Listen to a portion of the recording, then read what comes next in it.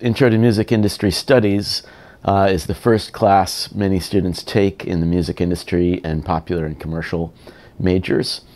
And in this class, you're going to learn about the basics of the music industry, including copyright, music publishing, the record industry, the concert industry, what artists, managers, agents, and attorneys do.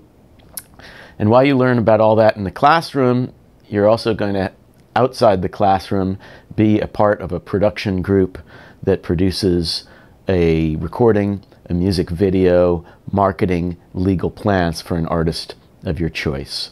So it's really two classes in one.